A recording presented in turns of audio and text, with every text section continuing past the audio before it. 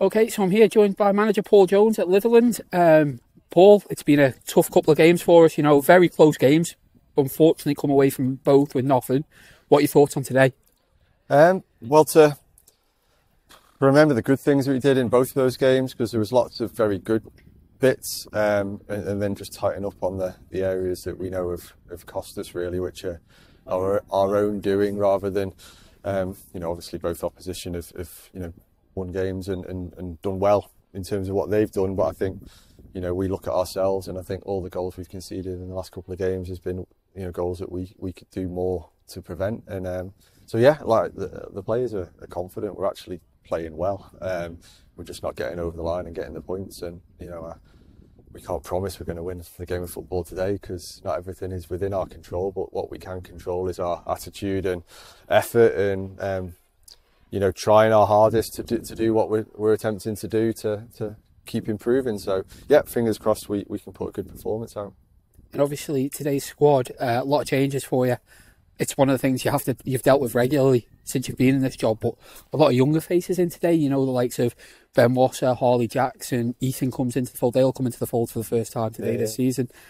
Behind that, what's your thinking behind that? Why have you not took any more of the senior players? Are these lads deserving more of it? Or they've done great like that, and that's why we've kind of got the smaller squad. So if there's 22 first team squad players, then we're kind of out of availability in terms of being able to get people away. Luke's carrying a bit of a knock. Alex, Jack and Danny aren't available. And then you're looking at the group that we brought in that are kind of in between the first team squad and the really young group. And these guys who are Harley and Ben have done excellent in pre-season and when they've been involved with us. And it's only fair to give them opportunity when we've got spaces in their sort of positions in the squad. So like we've got full confidence in them. They've trained with us a lot, so they know what we're trying to do. And yeah, it's a great, like Boothie, who came away on Tuesday night. It's an opportunity to expose them to this level of football. And part of having a smaller squad means that there'll be times this season where we have 2, 3, 4 maybe at times younger members. Tom Creer couldn't train Thursday night, so that's probably ruled him out because he wasn't feeling well. So there's other people around that are familiar faces that for whatever reason we can't quite bring away, but these guys have been excellent. So I've got no qualms in them being here, and they're here to hopefully play a part in the game, not just to sit and watch and get a suntan. Yeah, and talking of the sun, it's a lovely day. We obviously come over on the boat this morning with a big load of fans as well. What's it mean? Obviously, sunny afternoon here. It's not chucking it down. Just to have that following come with us as well.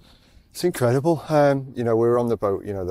The ever confident Evertonians, but we're obviously on the boat away on their day trip to watch Everton play, and we're not far away from matching their sort of levels coming away to watch FC Isle of Man. And when we started the club, we hoped that would someday get to that sort of level, but we didn't envisage it to be quite so soon. And Bruce and the 12th man and everyone else has been involved has put a lot of effort and time into that, which doesn't go unnoticed by us, and certainly is hugely appreciated by the players and myself and the other coaches.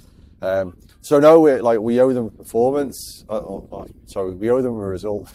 I think our performances, as I say, have been pretty decent on the whole. We just haven't got over the line. So hopefully we get both today. We get the performance in the way that we're trying to play, and also get 3 points. And hopefully we can be all smiling and celebrating after the game with them and on the boat home. All right, Paul, cheers for your time and good luck this afternoon. Cheers. Cheers.